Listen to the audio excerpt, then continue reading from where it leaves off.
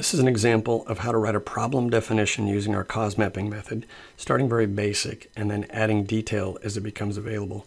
I'm going to use the Challenger disaster in this case study. Our cause mapping method has three basic steps: problem definition, where you identify specifics and consequences of the issue, the analysis, where you lay out cause and effect, and the chronology, and then solutions, where you identify action items to prevent recurrence. I'm going to focus in this case study on how to define a problem. This is a summary of the Challenger disaster.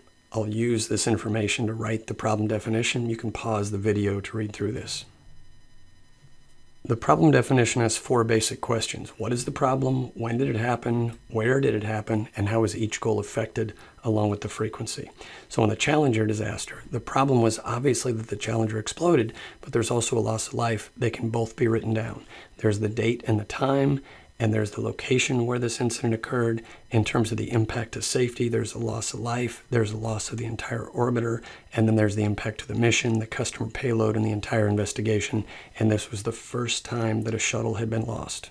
So even with limited information, these four basic questions allow you to define a problem.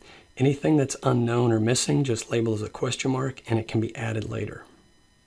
The problem definition can be expanded as needed. You can capture that it was abnormally cold that morning, some specifics about the Kennedy Space Center, the launch complex, some detail about the mission, and as the information becomes available, the overall impact to the goals.